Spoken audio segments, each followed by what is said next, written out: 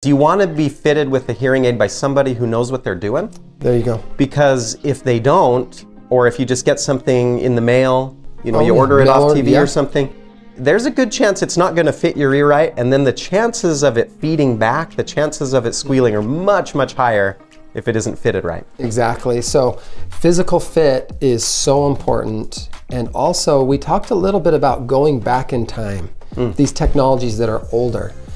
Most of the devices that I've seen that are mail order are technologies that are easily 12 to 20 years old.